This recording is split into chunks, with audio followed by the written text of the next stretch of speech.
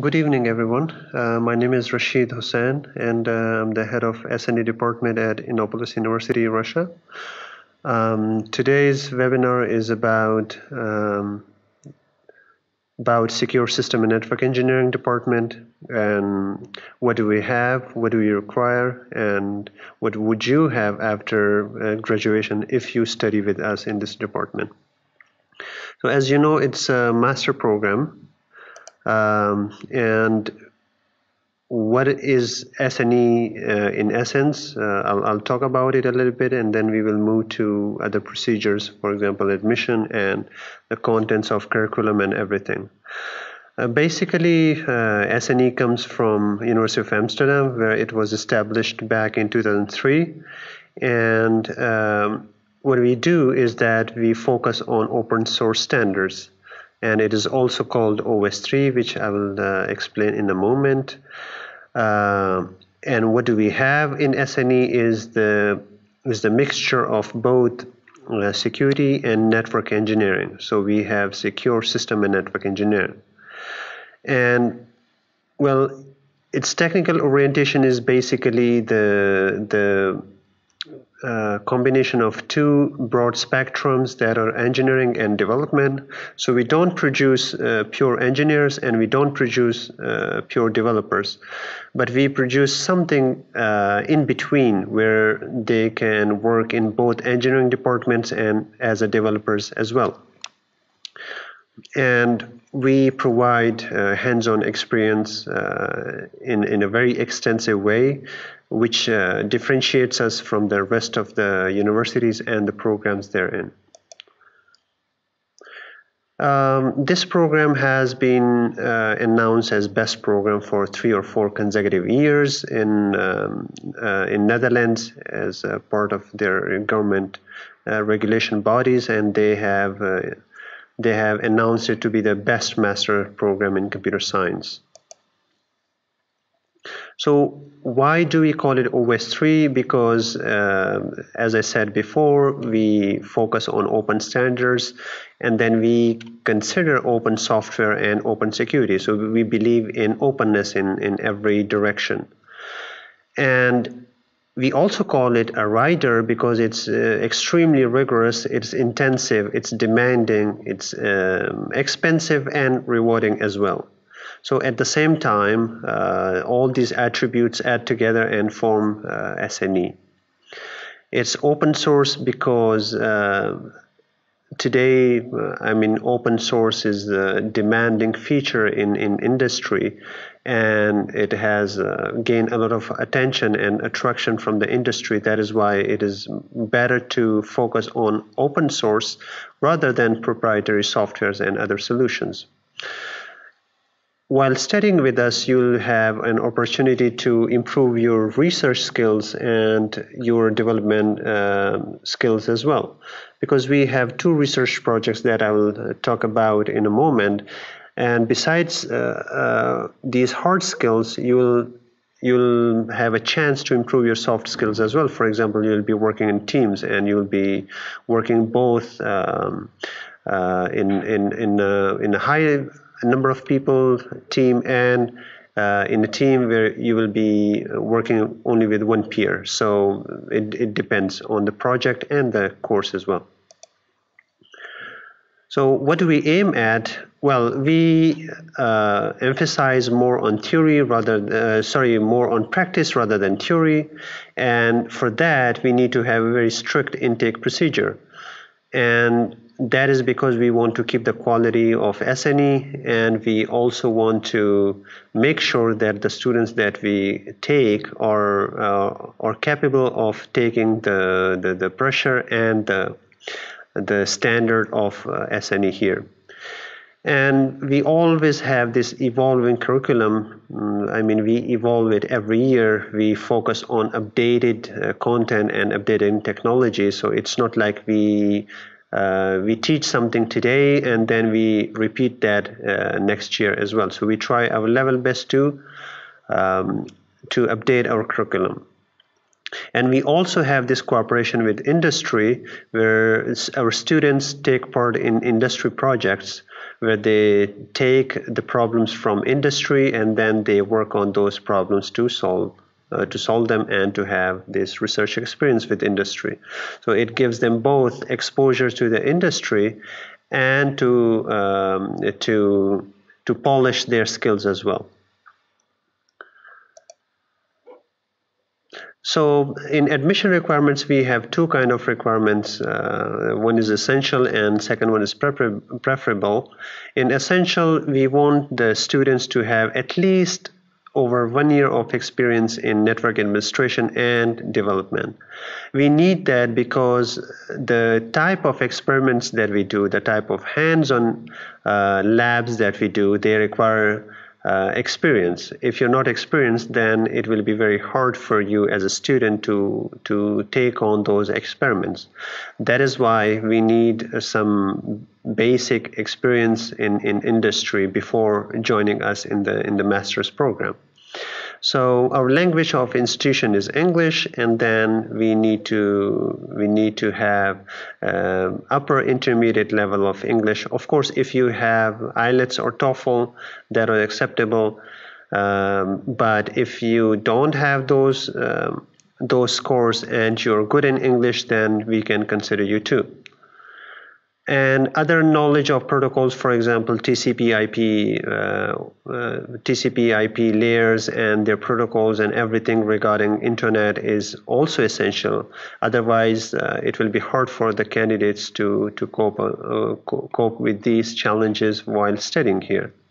Skills in Linux-based operating system are essential. We work only with Linux. That is why the students must be familiar with these operating systems. And programming skills, we require both low-level and high-level languages. In low-level, we focus on C, C++, or we also need to have web application development skills, for example, in Python, in JavaScript, in Ruby, and so forth. So these requirements are essential for us. Additionally, we also need to have some knowledge of algebra and discrete mathematics, because we use that in different courses that we will look into in a moment. And in addition to all these, the applicant should also be very critical about problem solving in analyzing tools and analyzing data and so forth. So these are the requirements that we need from an applicant while applying for admission. In preferred requirements, we need to have software security background, some experience in practical security, for example, pen testing, and some code review, for example, static or dynamic review. If the students, if they have participated or participating in CTF competition, that will be great as well for us. So these are the requirements that we need to have from students that are going to apply in SNE program. So what is the selection process for us? First of all, there's an SNE exam that is online. After that exam, for local candidates, if they go through that exam and if they pass it, then we have this on-site procedure that consists of 2 days exams and interview. So there are a total of, I think, 5 to 7 more exams that we take on site. And then there's an English test where you'll be tested for your level of English. And then you'll have an interview with the professor. That would probably be me. And we could have interview with other lab teachers or professors as well. And then after that, there will be an SNE presentation and question and answer session, and there will be a psychological test as well. As far as international students are concerned, they will take that online test, and then their documents will be screened. If they're shortlisted, they will have an intake interview with a professor and with the lab teachers. And they will have another psychological interview with the HR department as well. And after that, if they got selected, they will have a feedback from the admission department in due course. So this was all about admission. Now let me talk to you about the program itself. So there are two tracks actually in SNE program. One is security track and another one is networking track, but at the moment we are running only security track. And in security track, we focus mainly on digital security. We focus on forensics and offensive technologies. For these topics, we have courses such as system and network security. We have forensics and offensive technologies, and these are the courses that we cover. And in networking track, it shares about 80% of the content with security track, but it covers in-depth TCP, IP in detail, and it also covers wireless technologies as well. So there are two specialist courses that are covered in networking track that are INR, Internal Networking and Routing, and the second one is Special Topics in Advanced Networking that covers different other topics. So this is the schedule. We have a block concept instead of semester. Our block is 2 months long, and in each block we have two courses. For example, you can see here in the first year, in the first semester, we have 3 blocks. September and October, it has 2 courses, Advanced Networking and Classical Internet Applications. And in the November and December block, we have Security of System Networks and Distributed Systems. And after that, we have research project, and I'll talk about research projects in a moment. In the second semester, we have again 3 blocks, and the first block is in February and March, which consists of large installation administration and cybercrime and forensics. And the second block, it's in April and May. It has advanced security and special topics in advanced networking for networking. And in parallel, we have offensive technologies as well. When these blocks are over, the students will take RP2, which is Research Project 2, that is taken with the industry rather than with the university. So how do we execute the plan? We have 2 parts, theory and practice, or lab exercises. In theory, we teach for 6 weeks actually, in 20 hours per week, where we take lectures for 2 days, that are 2 + 2 hours, and 4 + 4 hours lab exercises and practical work. And there's 8 hours of private study per week. So all these together, it constitutes 20 hours per week, and this is for 2 courses.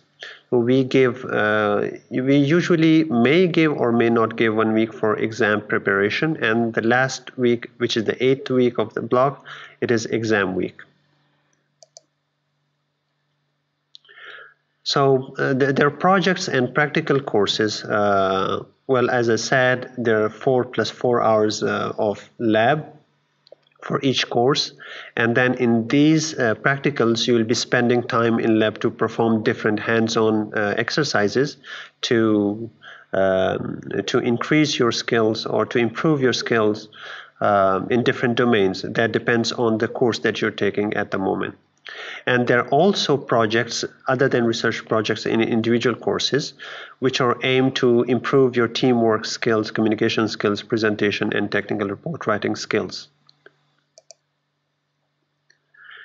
So there are 2 research projects, which is Research Project 1, we call it RP1, and there's Research Project 2, RP2.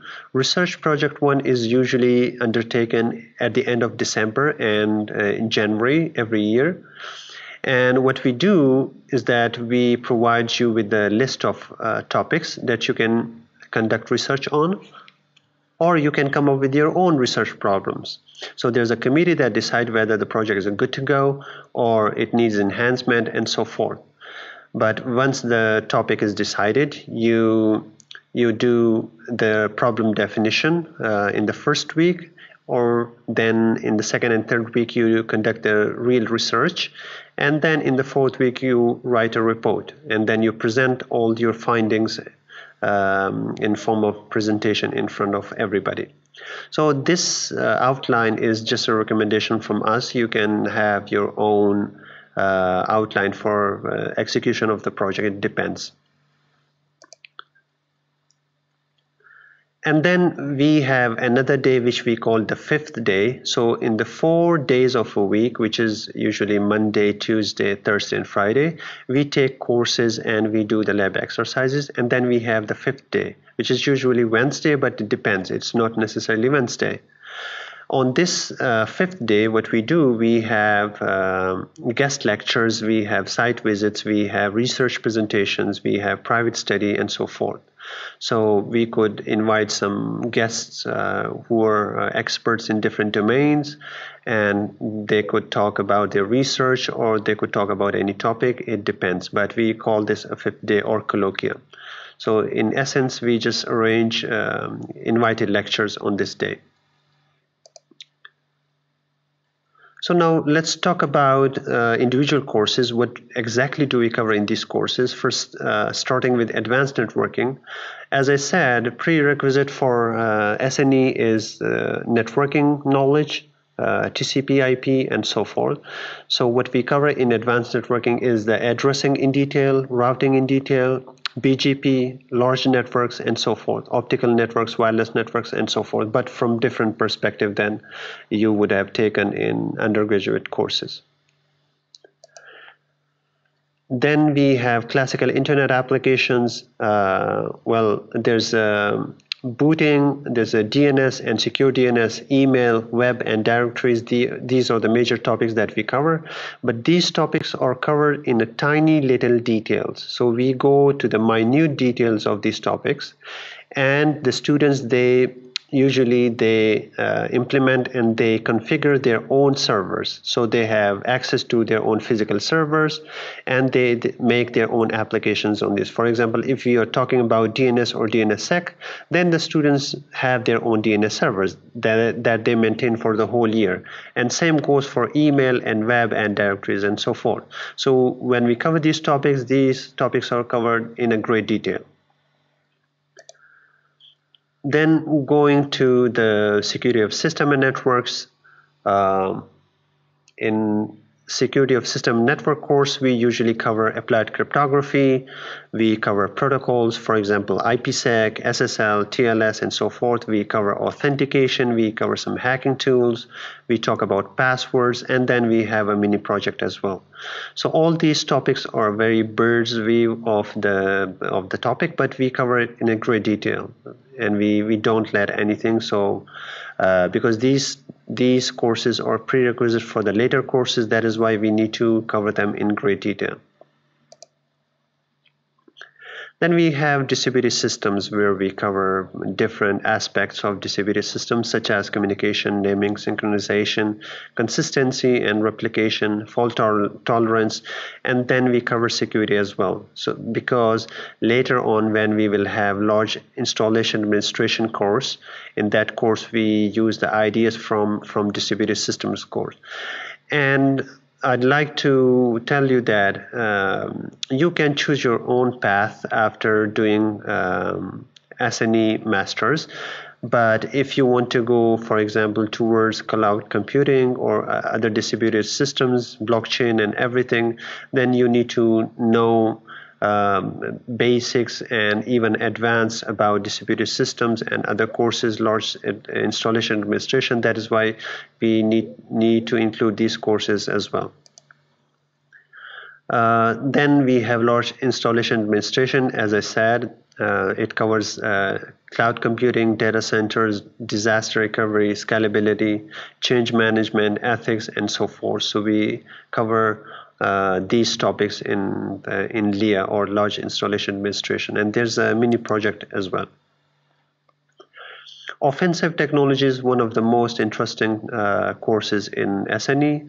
Well, we do some ethical hacking into stuff. For example, sniffing the network. We cover intrusion detections. For example, we talk about hacker mindset, we talk about malware, we talk about botnets, and we perform some mini projects as well. But all of these are done within the realm of ethics. We also have INR, which we currently don't follow because we don't have networking track at the moment, but we may have. which covers physical and logical structure of the internet, some addressing, some layer 2 and loop prevention, layer 3 routing, interior routing, exterior routing, for example, OSPF, BGP, RIP, and so forth. So we cover these sort of topics in INR. We have advanced networking as well. I think I already covered, but well, we cover optical technologies, LAT path, in-depth TCP, wireless networking, and so forth. We have CCF, cybercrimes and forensics. We cover information gathering, how to gather digital information, how to analyze digital information, how to get meanings out of it, how to timeline, how to trap avoidance, how to use file systems, and so forth. And there's a mini project in this course as well. We have advanced security, where we cover different security architectures. For example, we cover wireless security, we cover GSM security, we cover embedded security, Internet of Things, and so forth. And there's some special topics as well. For example, we could cover LoRa, low power radios, we could cover Bluetooth, we could cover many other technologies as well. And we have apparatus for that. So whatever technology we talk about, students can do hands-on experience on those technologies. So in research project 1, as I told you before, there's a problem definition that could come either from us, the team of SNE, or you could come up with your own project. For example, you could work on RFID cards, you could work on detection of peer-to-peer botnets, you could work on smart metering, you could work on wireless protocol analysis using GNU radio, and there are a lot of more topics that you could work on. There's a website where you can find the list of all the projects that our students have done so far. And the research project 2 is basically with industry, as I told you before. So what we do, we gather real-time problems from industry, and then we present it to our students. So if the students are interested, they could work on those projects, and they could be exposed to industry environment at the same time when they're students. So the supervisor will be faculty member, but shepherd or helper will be from industry as well. There are some projects that were carried out before. These are basically RP1, both RP1 and RP2s. For example, some of our projects, some of our good projects that were carried out by our students include security in public places. For example, 2 of our students, they proposed a framework and implemented a framework where you could identify drug intoxication just by looking at your pupil size, just by looking at your eye. So it could take the picture of your eyes and it could say whether you're drug intoxicated or not. Some other of our students, they work on file system based on social network media storage. They exploited the social network media to store terabytes of their data. So they were using social media as the media storage. Some other students, they worked on neural cryptography, and they they just did security analysis for that and found some security vulnerabilities. Another project was backdooring asymmetric crypto algorithms, while other was spoofing Android camera and so forth. There's so many other projects that you can look at. So there's other list of the projects, but the list is too long. You can go to the website that the address is given on the previous slide, and you can see what projects have been done so far. So there's some rules and procedures for SNE. For example, we have open lab environment, we have scheduled production environment, and well, everybody should be responsible and do not engage in activities that go beyond the rules and policies of SNE and Innopolis University, because we're very particular about that. So this is the current team. Me, myself, I'm the coordinator and professor at SNE. There's Anatoly Tekushin, who is our researcher and lab teacher.